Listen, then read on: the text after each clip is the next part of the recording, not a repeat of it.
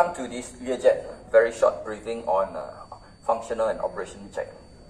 Before you attempt to do any operation check, make sure that the aircraft is cleared of any equipment and no steps or persons are near the flight control that may move or the landing gear, so to avoid damaging the aircraft and hurting people. So make sure that is clear. Now let me introduce you to the two equipment. This is the ground hydraulic mule. So this one is connected to the hydraulic servicing panel, the inline and the outline using quick disconnect. Alright, these are the two lines. And over there is the ground power unit that is connected to the external power supply. Alright, now before you start these two, I repeat again, very important for the aircraft to be cleared of equipment, and the control in the cockpit must be synchronized with the position of the flight controls and the landing gear in case someone has moved the controls. Now I will start the electrical and ground power, and they are over there, the external three-phase power supply. This is for the electrical power supply on, and over here this is for the hydraulic electrical supply. Alright, here. It's a standard industrial three-phase power supply. Now I will show you the operation of the hydraulic and electrical. Over here, this is the electrical supply, very simple. Alright, so turn on the power supply, select the DC power on. Alright, so you have the voltage supply will be going on after this. Alright, two switch, on. Now, this aircraft uses hydraulic supply of 1500 psi. So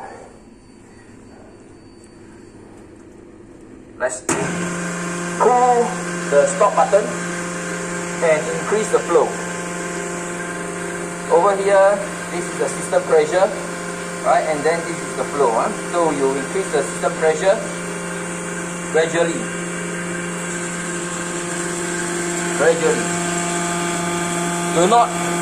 Try not to touch the rest of the operation. This one is to use the hydraulic mule reservoir. We try not to use the aircraft reservoir. We use the hydraulic inside the external supply. Continue to increase the pressure.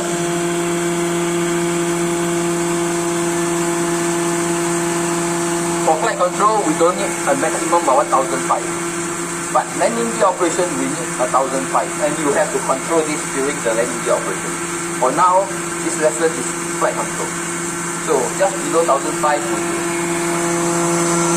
Okay, now we will have to take a look at the cockpit.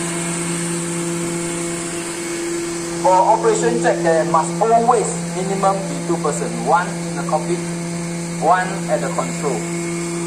Always but in communication with each other.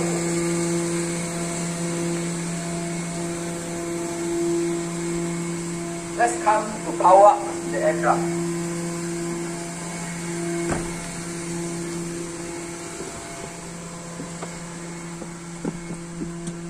So if you notice, a big sign is here to warn people against tampering with the control. We put this aside, and we will put on the power. Can you zoom in to this switch? Power switch. Alright, so I will turn on the power switch. So the aircraft is now on electrical power. Alright, and we normally do a scan check, alright, for the controls, circuit breakers. Now I'll do a quick introduction for the flight control. The three primary flight controls are manually operated. The flaps and spoilers are hydraulic control. Alright, so I will be operating the primary flight control, which is quite simple. I will show you the flaps and spoiler now.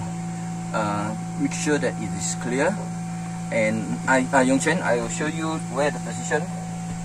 This is the spoiler switch. Come zoom in. This is the spoiler switch, and this is the flaps control. The spoiler, you will have annunciator here, and the flaps, you will have your indication here. Alright, flaps, position indicator. Spoiler will have an annunciator here. Alright, so it must lit up before I know which one is it. Alright, test. Alright, so it is here. Alright, now can we operate the... Are we clear to just take a quick look? Are we clear for flaps and spoiler? Yep. Clear, eh? So the spoiler, I will operate. See, the spoiler is up. Spoiler. Now close it down. Stow for the spoiler. Spoiler should be stowed. Okay, the light goes off. The spoiler is stowed. Alright, now I will be operating the flaps. Okay. Clear. So these flaps, we can have 3 positions. Alright, so from up, we can move it down.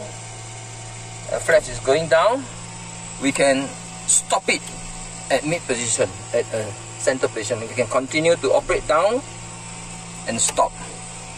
We can put it all the way down. Always ensure that there's no equipment below the flaps. Now let's go. I will put the spoiler up and I'll leave the flaps down. Let's take a look at it in the extended and deployed position. Let's go and take a look.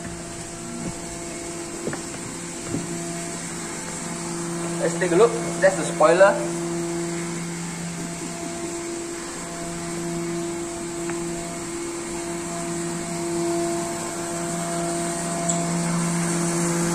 The spoiler is deployed, the flaps is extended.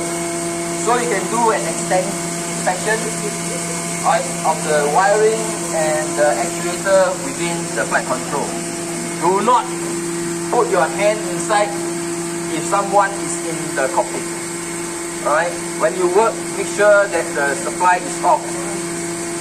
Always be careful when the flaps and spoilers are deployed. Alright, so this is the position of a deployed flaps and extended flaps. Alright, thank you. That will be the end of the lesson for today.